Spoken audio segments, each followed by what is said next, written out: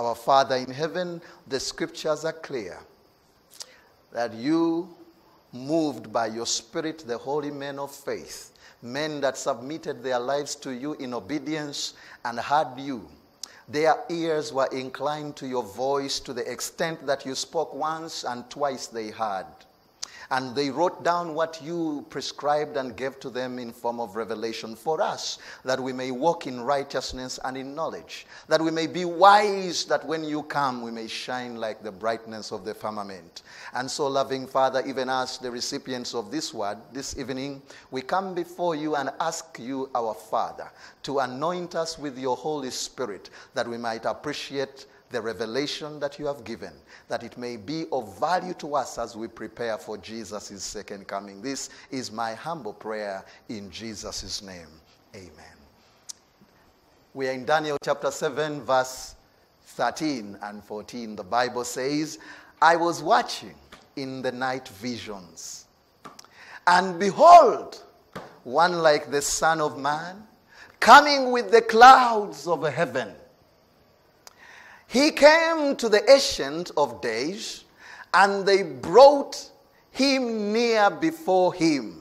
Now, in this picture, you have the Ancient of Days, recognized as the Father, shining in his glory. And then you have a man who is called the Son of Man, approaching the Ancient of Days on the clouds. And the clouds are carrying him towards God the Father. And the Bible says that he came and he stood before God Almighty, and then the following happened to this man. The Bible says to us, then this man was given dominion and glory and a kingdom, that all people of nations and tongues and languages should serve this man. Now, this is very interesting, because this is a man, to the extent that he's even a son of. He's not only a man, but he's a son of. So that means he's man. But then the Bible says there is a man God has chosen, and is going to give him dominion, glory, kingdom, and also power, that not some, but all peoples, nations, and languages should serve him. Now let me remind you about the sequence. In Daniel chapter 7, verse 1, Daniel receives the vision and he writes them down and says, the first thing I saw was a beast. It was like a lion with eagle's wings. That also passed. Then I saw a bear. It was inclined on one side, and it had 3 ribs in its mouth. That also passed. Then I saw a leopard with 4 heads and 4 wings of the eagle. And it was so swift and it was so melancholy. And so I saw it and I said, that is true. But I was still watching.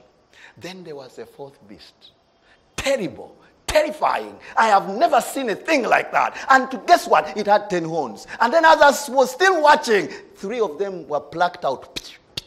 And then there came a little horn. Now this little horn was so strange because it had eyes.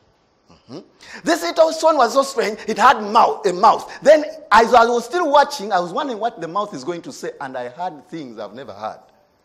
It was blasphemous. It began to speak pompously, not against human beings, but against God himself. I caught my mouth. I said, wow.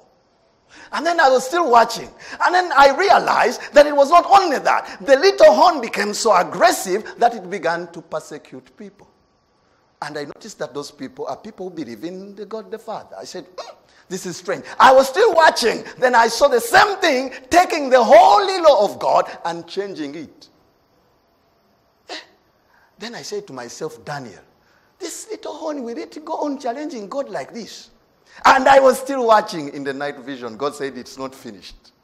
As the little horn is still doing its business, heaven sat and the courts were arranged. And I saw a throne coming, and there was an Ancient of Days on the throne. And as I was still watching, the Son of Man comes. And as he comes, God gives him dominion, power, glory, and the kingdom. The question, and the Bible says, this man's kingdom is everlasting, and his dominion is everlasting dominion. It shall not pass away, and the kingdom shall not be destroyed. Why? Because Babylon was destroyed, the lion. Med and Persia was destroyed, the bear. The Greek kingdom was destroyed, which was represented by the leopard. And Daniel, and the fourth kingdom is going to be destroyed based on the prophecy. But Daniel realizes that the last kingdom that will be established by God will never be destroyed. And that means whoever finds himself in this kingdom will never be destroyed. The question is, who is this Son of Man? Well, let Daniel speak to us about Daniel. After experiencing this, began to experience a few instances of this Son of Man, or this man. The Bible tells us in the book of Daniel chapter 8 verse 15 and 16, after Daniel receiving a revelation and a vision, the Bible says to us in verse 15, "Then it happened, when I, Daniel, had seen the vision and was seeking the meaning, that suddenly there stood before me one having the appearance of a man. And I heard a man's voice between the banks of the Ulai, who called and said, 'Gabriel, make this man understand the vision.'" Now, if you read that text, it is strange. Daniel says, I was still perplexed with the vision God had given me, which we'll discuss tomorrow. And then, as I was watching, confused, I saw an appearance of a man. And then this man is strange. He gives orders to Gabriel. You know Gabriel? Where Lucifer left a vacuum, Gabriel filled it. So Gabriel is the covering cherub on the throne of God. Gabriel is the chief messenger of God himself. Now Gabriel is receiving instruction from a man. It's like Bitamazire, a foolish man like me, standing in front of an angel and saying, "You angel, tell him the meaning." I must have boldness. And so by this experience, Daniel begins to experience that this man is different. And if you notice the Bible, if you read your Bible, you notice that this word, I heard the voice of a man, and this one, they are standing there straight. But this one is tilted. And the reason is, in the language, there is a distinction between this man and this man.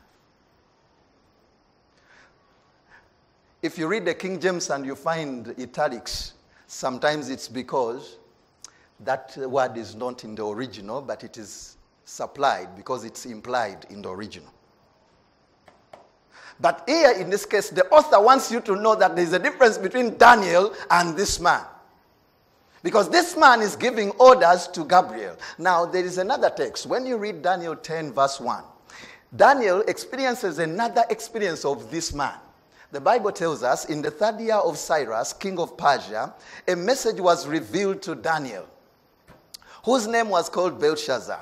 The message was true, but the appointed time was long. And Daniel understood the message, and he had understanding of the vision.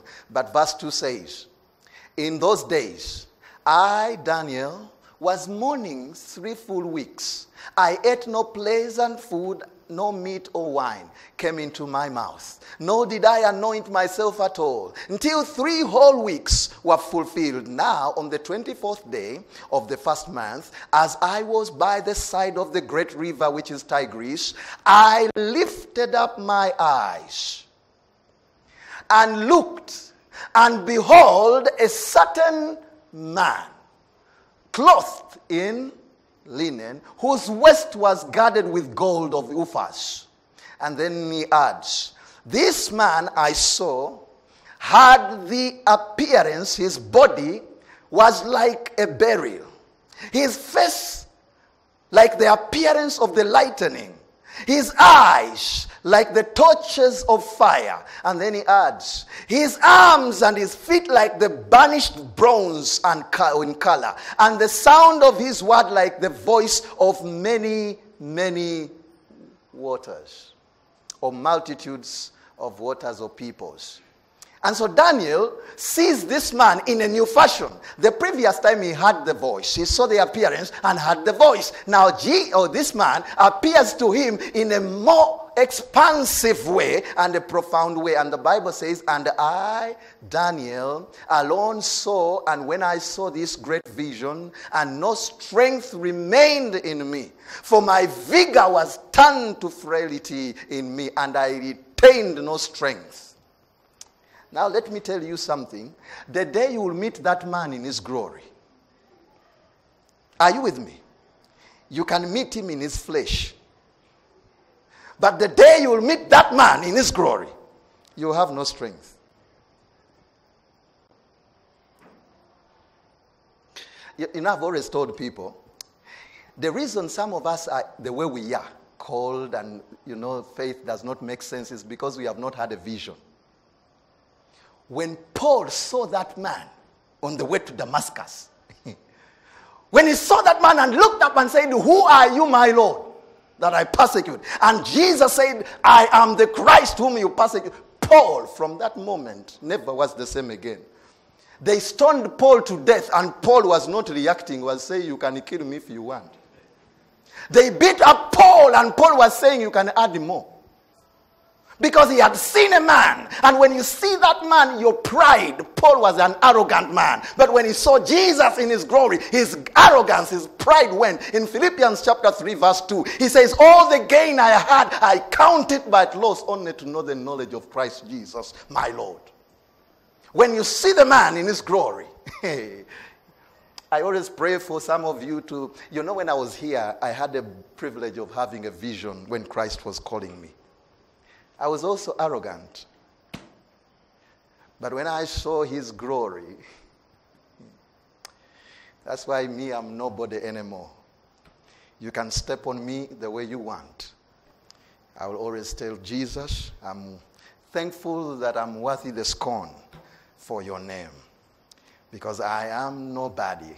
I am just but the chief of sinners. Thank God that he came to save me. And the Bible says, therefore, I was left alone when I saw this great vision, and no strength remained in me. For my vigor turned into frailty, and I fell on my face to the ground. The Bible says, yet I heard the sound of his words. And while I heard the sound of his words, I was in a deep sleep on my face with my face to the ground.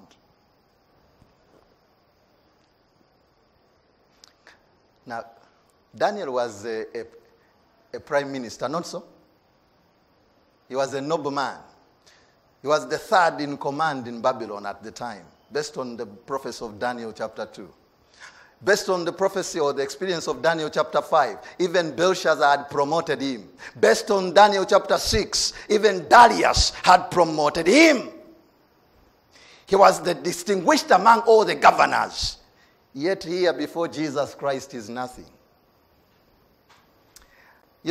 There's something interesting about Jesus. The Bible tells us he was putting on a linen. The question is, why is this man putting on a linen? And the answer is simple, because from Daniel chapter 7, 8, 9, and 10, where we are going, the issue is going to be about the sanctuary. And so Jesus appears to Daniel in Daniel chapter 10 in the garment of a priest, because Leviticus 16, chapter 16, verse 4 says, he shall put the holy linen tunic and the linen trousers on his body. That is the priest. He shall be girded with the linen sash. In this case, it is the golden belt. He shall be, and with the linen turban, he shall be attired.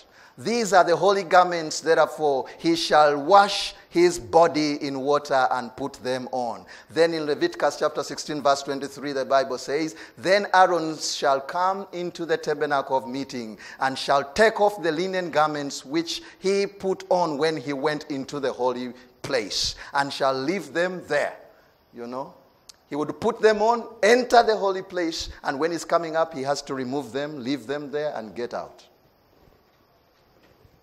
So in this place, this man that appears to Daniel is dressed in linen, invoking the priestly robe, and he wants to tell us that he's a priest. But the question is, a priest of what? And Daniel is about to find out. But let us establish another premise. Come with me to the book of Revelation. Let's tackle something because we want to establish who is this man. The book of Revelation chapter 19 verse 10. John receives the revelation. The angel explains to him a few things about the end time and the beast and what will be the end of Babylon.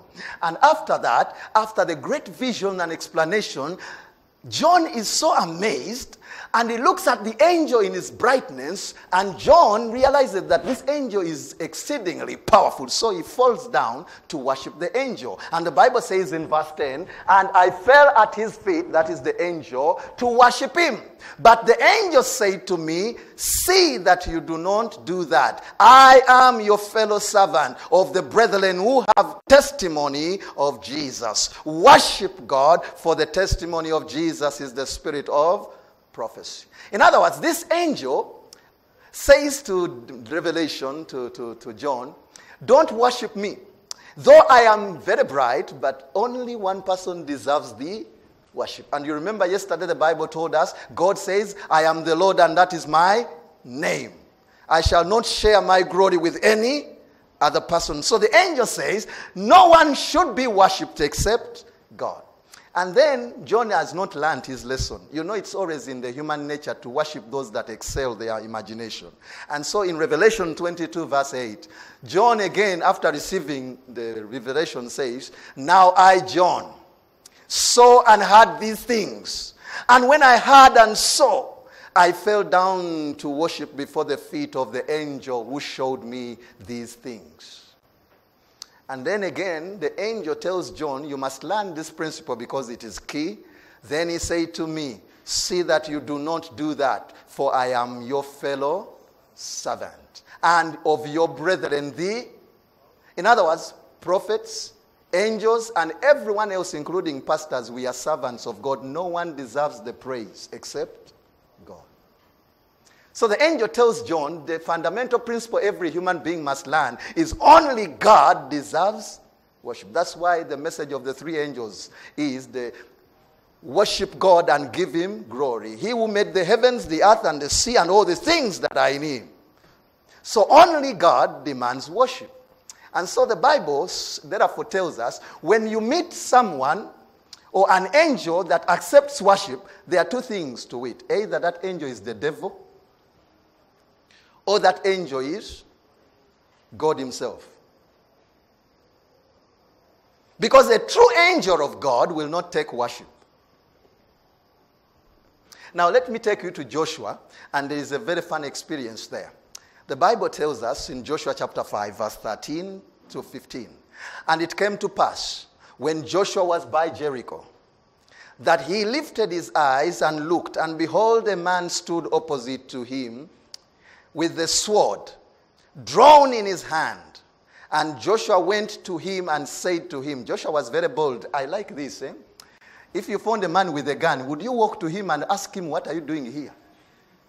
The Bible says Joshua is very bold. He goes to this guy with the sword and he says to him, tell me now, what are you doing here? Are you for us or again? I think Joshua had gone to show him who he is. If he said, I'm not for you, Joshua was ready. I like Joshua. Don't you like Joshua? Where is Joshua? Joshua, yeah, you think you are there. I like Joshua's. They are very bold. So Joshua comes and says to this guy boldly, tell me now, before I kill you, are you for us or against us? The angel said, the man said, this man is bold. So the Bible says, this man says to Joshua, he says, so he said, no. I'm not against you, excuse me. Don't kill me for nothing. I'm not against you. But for me, I am a commander of the army of the Lord. And I have now come. And the Bible says, and Joshua fell on his face to the earth and said to him, what does my Lord say to his? Now, what do you expect at that point? The answer I'm expecting is that man or whatever would say, please don't worship. I'm also a fellow servant, like you, like the prophets. Worship who?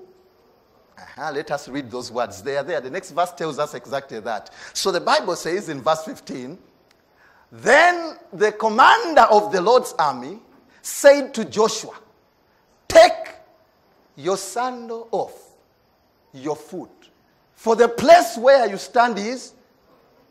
And Joshua did so. What made that place holy? It must be the presence of this guy. Eh? So it seems that the fact that this guy does not object to worship is simply declarative that this man is God himself.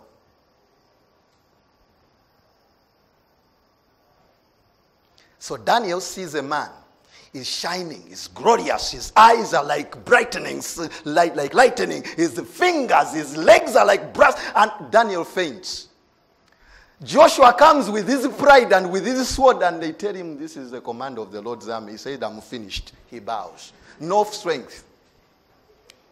And then the Bible says, I like this. You know this experience, we find it also in the times of Moses. Moses also came, and the Bible tells us, then he said, do not draw near. This is by the burning bush, Exodus chapter 3, verse 5 to 6. And the Bible says, when Moses saw this burning bush, he said, let me go and see why this bush is burning without being consumed. So he turns around, and when he comes, the voice from the shrub says to him, hey, do not come closer. And Moses said, why? Then the Bible says, he said, do not draw near this place. Take your sandals off your feet, for the place where you stand is. And look at the next verse. Moreover, he said, I am the God of your father. So on the mountain, Moses met God, and the statement was, take off your shoe, for the place where you stand is holy ground. Before Joshua gets to Jericho, he meets a man with a sword. And the man says, take off your shoe, the place where you stand is holy ground. Now, if the other one was God himself, this man also is God himself. And we can testify to that because he does not refuse worship. So in the Old Testament, there is a man who is worshipped and does not refuse worship. And commands people to remove their shoes because in his presence there is divinity. And this is not enough. Let me take you to Revelation a bit for comparison. Even John was on the island of Patmos and had an experience. This is what John saw.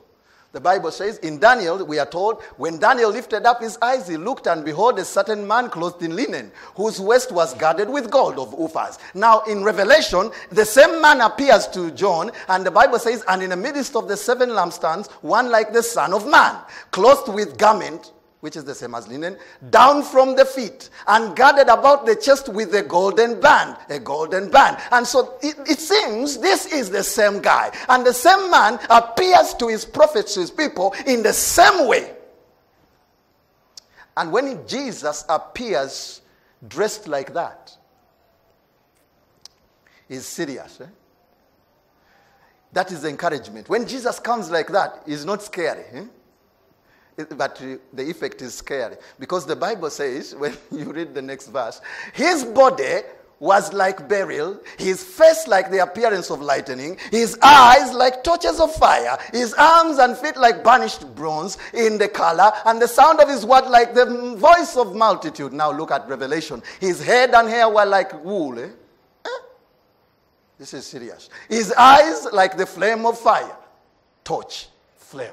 I like this. His feet were like fine brass. I like this. Brass and bronze. This is very interesting. I am waiting for Jesus to visit me like this also. How many of you say Jesus must visit us like this? Hallelujah. Glory be to God. Jesus must come, and you must be ready for the outcome. Because the Bible says, also his voice was like the sound of many waters. And if you are here the other time, we mentioned that waters means multitudes of people. So the same language is employed in Daniel, the same language is employed in Revelation, and it's the same person, the certain man that comes to these two people. Now look at the reaction which you must expect tonight after Jesus has come. The Bible says, yet I heard the sound of his words, and while I heard the sound of his words, I was in deep sleep on my face with my face to the ground. Suddenly a hand touched me, which made me tremble on my knees and on my palms of my hand. Are you ready, my sister, to tremble? Because when Jesus touches you, you can't remain the same. All your pride will seek to go out, and as it is going out, you will tremble. And then the Bible on the other side in Revelation says, and when I saw him, I fell at his feet as dead. Kaput. Finished. But he laid his right hand on. He touched me. Oh, he touched me. Oh, he touched me. And oh, the joy. The joy. The joy. Daniel did not have joy at that moment. Daniel was dead asleep completely. John was dead, seriously dead. And the Bible says, if it had not been for the right hand of God to touch him, he would have no strength. When you go to Ezekiel chapter 1, chapter 2, he also has the same experience. He falls, he has no strength. No one sees Jesus and remains the same.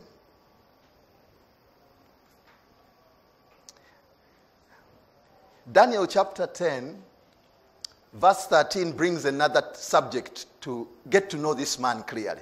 Daniel, after experiencing the man, introduces the man in a different way now. The Bible tells us, in Daniel chapter 10, verse 13, after the experience, the Bible says, the angel explains to Daniel why he has delayed to come, yet Daniel had been praying for 3 weeks. So the Bible says, the angel says, Gabriel, but I had delayed because I was being oppressed and disturbed by the prince of Persia. So I delayed there, and I tell you, but the prince of the kingdom of Persia withstood me 21 days. That's why I delayed. I have come on the 24th. But behold, Michael, one of the chief princes, came to help me. For I had been left alone there with the kings of Persia. So Gabriel is saying, I was there wrestling alone, and I was almost being defeated, and the undisputable champion came. Michael, he slapped the enemy until he put them in order. That's what the angel is saying. And then the angel adds in 21, but now I will tell you what is noted in the scriptures of truth. No one upholds me against these things except Michael, So the angel says there is only one person above me in these things. It is only Michael. That's why when I was being defeated, he's the only one who came, and when he gave one blow like this, victory, sure. And that's why the Bible says, I can do all things through. You people, if you don't have Jesus Christ, you are missing a lot. Because this man can really defeat. And the Bible says, in Daniel chapter 12, as the book causes, also it mentions the same name. The Bible says, at that time, the end of time, Michael shall stand up. The great prince, now here is called the great prince. There it was called the chief prince, chief among princes. The great prince who stands watch over the sons of your people. In other words, Michael is the guardian, you would say guardian angel, you would have called it that way. Michael is in charge of Israel. Michael is in charge of the saints. Everything that has to do with the saints of God, it is Michael. So the Bible says on the last day when judgment is coming, Michael will stand up. And when he stands up, this will be what will follow. The Bible says, and there shall be a time of trouble, such as never was since there was a nation. Even to that time there will be trouble there. And verse 2 says, and at that time your people shall be delivered. Everyone who is found written in the book, you can add the book of life. So the Bible says that this man called Daniel, so Michael, and by the way, Michael in Hebrew means one who is like God. One who is like God. So this Michael, who is the chief of princes, who is the prince of Israel, who is also the prince who will stand up in judgment to defend his people, the one who will deliver his people from every shackle of sin and also every shackle of the devil. And so it's interesting that even in the New Testament, Jude alludes to Michael as Jesus. The Bible says, yet Michael, the archangel, in contending with the devil, when he disputed about the body of Moses, dared not to bring against him reveling accusation, but said, the Lord rebukes you. So Jude tells us that Michael is an archangel. Arch means chief, above, archbishop, one who is above bishops. So the archangel Jesus. And then Revelation puts it even boldly, because Revelation says in Revelation 12:7-9, and war broke out in heaven. Michael and his angels fought with dragon, and the dragon and his angel fought, but they did not prevail, nor was a place found for them in heaven any longer. So that great dragon was cast out, that serpent of old, the devil and Satan, who deceives part of the world.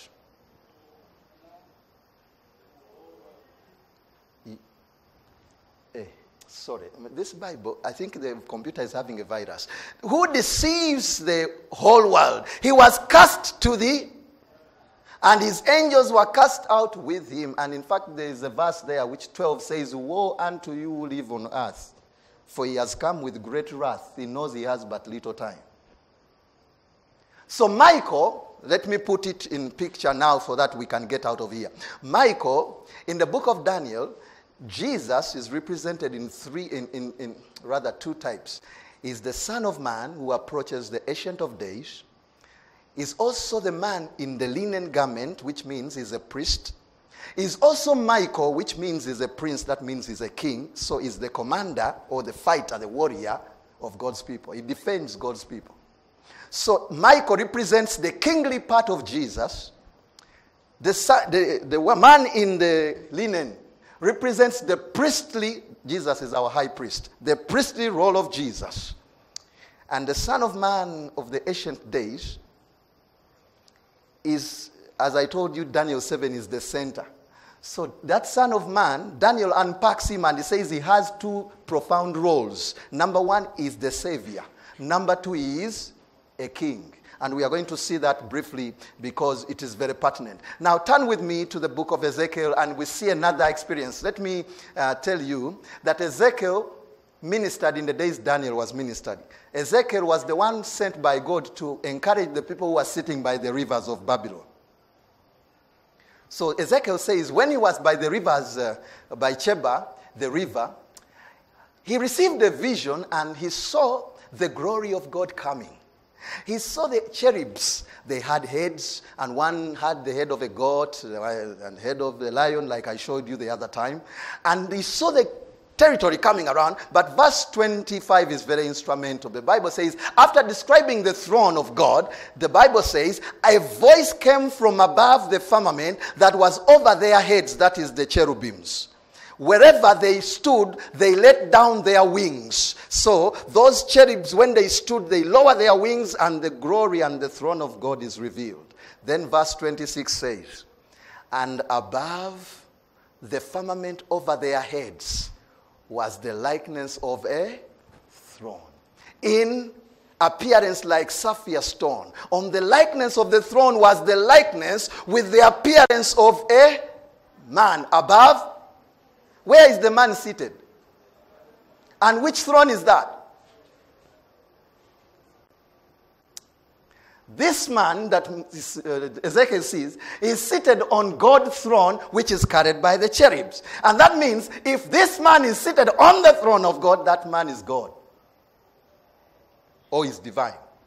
And then the Bible says in 27, also from the appearance of his waist and upward, I saw as if it was the color of amber with the appearance of fire all around within it. And from the appearance of his waist and downward, I saw as it were the appearance of fire with brightness all around. So Daniel sees the same thing. Ezekiel sees the same thing. John sees the same thing.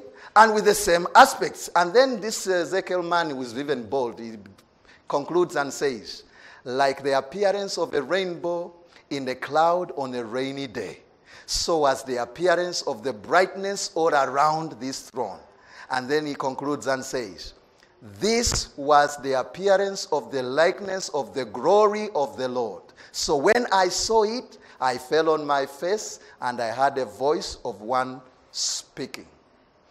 And that's when he says in chapter 2, I had no strength, so he touched me, and he gave me strength. So Ezekiel sees a man on the throne of God, and he says that is the glory of God. Daniel sees a man with the appearance that is similar to that John sees in Revelation. So this man must be the same man. But true about it, he must be God. Well, let's go back to Daniel chapter 7. The Bible had told us he came to the Ancient of Days, and they brought him near before him. Then to him was given dominion, glory, and a kingdom and power, that all people, nations, and language should serve him. And let me take you to Revelation 5, 1 to 7. You see the same experience happening there. Daniel chapter 7 is similar to Revelation chapter 5. And the Bible says, "And I saw in the right hand of him that sat on the throne a scroll written inside and on the back, sealed with 7 seals. Then I saw a strong angel proclaiming with a loud voice, 'Who is worthy to open the scroll and to loose its seals?'" So the voice went across the entire world. It went across heavens. It went across the seas. And the question was one: who is worthy?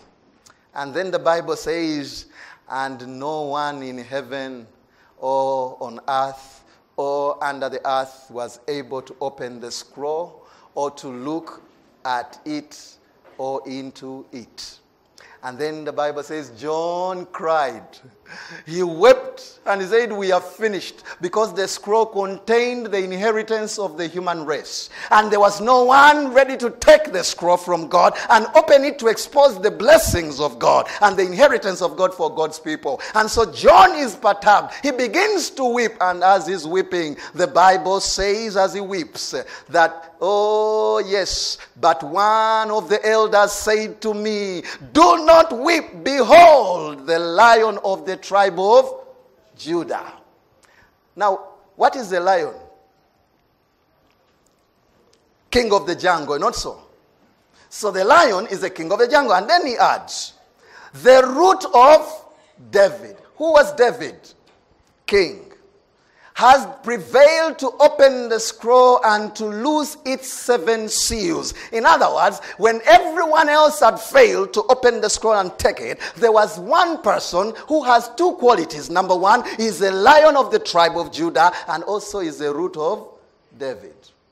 Now, if you read Romans chapter 1, verse 3, the Bible says, "Concerning his son Jesus Christ our Lord, who was born of the seed of David according to the flesh, and declared to be the Son of God with power according to the working of the Spirit of holiness by the resurrection from the dead." In other words, Jesus was the seed of David, who is the root of David. So Jesus is there. And when you read also the next slide, the Bible says that this lion, "And I looked, and behold, and in the midst of the throne of the 4 living creatures, and in the midst of the elders, stood a lamb as though it had been slain, having 7 horns and 7 eyes, which are the 7 spirits of God sent out into all the earth." And so this being and power that is able to open the seals has 2 elements. One, it is a lion of the lion and the root of David, and that is symbolizing king or prince. Number 2, it has a lamb-like nature, and lambs were used in the sanctuary as offerings. And that means this also is the Lamb of God that takes away the sins of the world. In fact, when you read John chapter 1 verse 29 says, "The next day John saw Jesus coming towards him and said, 'Behold, the Lamb of God that takes away the sins of the world.'" And so this Jesus, or this man who is able to open the scroll, has 2 characteristics. Number 1, he is a prince or king in the likelihood of David, and the lion of tribe of Judah, because when you read the prophecy that was given to Jacob, the Bible says that Judah was given a scepter. A scepter means the instrument of leadership. So Judah became the tribe that would produce the kings. So by giving Jesus that title of the Lion of the tribe of Judah, they were simply saying Jesus is a king. But also by giving him the title of the Lamb, it was also speaking that Jesus is the Lamb offering for our sins, and also is our high priest, pleading on our behalf in the heavenly places. And so the only man that can do that is Jesus Christ. Jesus is both king and our sacrifice. That is why in Daniel, Jesus is described as Michael and the man in linen. Why? Because it's important for you to know that Jesus is not only a lamb sacrifice, but is also King of Kings. So Michael represents the Lion of the tribe of Judah, or the prince of God's people. And the man in linen represents the high priest, and that means the sanctuary, and it corresponds to the lamb. And so you have in the book of Revelation the two items. You have in the book of Daniel the two items. That's why when you understand the book of Daniel, the book of Revelation becomes quite easier for you to appreciate.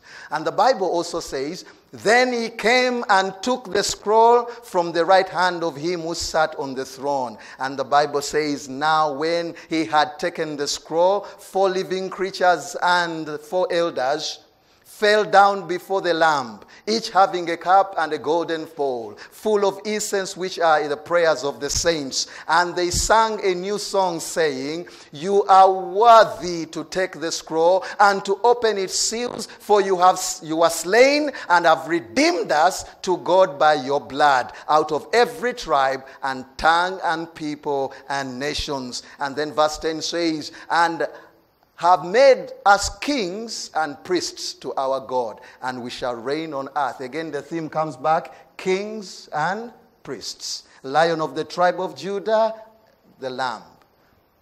Michael, the man in a linen garment. Jesus is intending that after dying for us, he makes us priests unto God. And that's why 1 Peter 2:9 says, but you are a holy people, a royal priesthood, a chosen generation. So we are kings and priests in the kingdom of God. Revelation 1 verse 7 says the same, that Jesus died to redeem us and to make us kings and priests unto God the Father. Then the Bible says again, then I looked and I heard the voice of many angels. And so that is Revelation chapter 5 verse 11, corresponding to Daniel chapter 7 verse 13 and 14. Then I looked and I heard the voice of many angels around the throne, the living creatures and the elders, and the number of them was 10,000 times 10,000 and thousands of thousands, saying with a loud voice, worthy is the Lamb who was slain to receive power and riches and wisdom and strength and honor and glory and blessings. Don't you remember these words? Honor, glory, power, in Daniel chapter 7 verse 13 and 14.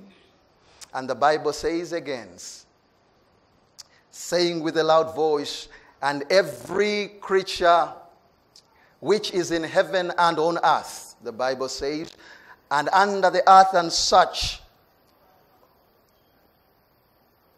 are in the sea, and all that are in them, I heard them saying, every creature, every man, on that day when Jesus is crowned as king and is given the power to reign, will say these words, blessings and honor and glory and power be to him who sits on and to the Lamb forever and ever. Again, Daniel chapter 7 had been spot on. Daniel chapter 7 verse 13 to 14. Daniel saw that this Jesus would be given the power as a Lamb of God that takes away the sins of the world, will redeem many. And out of those many, he will establish a kingdom that will reign forever and ever. Let me summarize it. Daniel chapter 2, the head of gold, Babylon. The chest of silver, Medes and Persians. The bronze, Greece, the empire. The legs, Rome. And then the toes, Europe, or the divided Rome at the time. And clay represents the religious aspect, which Daniel 7 expounds. And when you come to Daniel 7, the head of gold corresponds to the lion, and the silver corresponds to the bear, and also the bronze corresponds to the leopard, and the iron corresponds to the fourth beast. And then in that fourth beast, there is a horn that speaks, that corresponds to the clay mixed with iron, because clay represents the creative ability of God. So that power will seek to also involve in its proclamation the essence of being also there with the ability to create and to alter what God can alter. And so it equates itself to God, and that is what we find in Daniel. But in both cases, we are told, as the king was dreaming, as the clay and the iron was still mixing, a stone came and fell, and the kingdom was established. Now Daniel chapter 7 expands it. He says, while the little horn is busy God sits in judgment, and he gives all the power to Jesus Christ. And Jesus Christ reigns forever and ever. In the Adventist faith, we call that the great controversy between Satan and Jesus Christ. Finally, Jesus will reign supreme, and the devil will be defeated. The question is, on which side will you be found? And that is why I would like to submit to you, I have heard Jesus say these words, and I am sure you have heard him say so. I have heard Jesus say, I am he who lives and who was dead. And behold, I am alive. For how long? Forevermore. And amen. And I have the keys of Hades and of death. And he comes to our modern generation and our modern life, where we are busy building skyscrapers and going on high, and Jesus knocks onto this present world and he says, behold, I stand at the door and knock. And then Jesus says, if anyone hears my voice and opens the door, I will come in to him and dine with him and he with me. And then Jesus says again in Revelation, as he closes the book of Revelation, he gives the final warning and a call. He said, and he said to me, it is done. Daniel chapter 7 verse 13 and 14, Daniel tells us that it will come to a point and where God himself will say, it is finished. It is done. And in the book of Revelation, after Jesus has fought with Babylon and mystery of Babylon, he will finally also say, it is done. I am the Alpha and the Omega, the beginning and the end.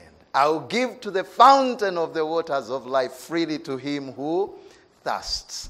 And then he says, he who overcomes, I shall give him an inheritance of all things. And I will be to him his God. And he shall be to me my son.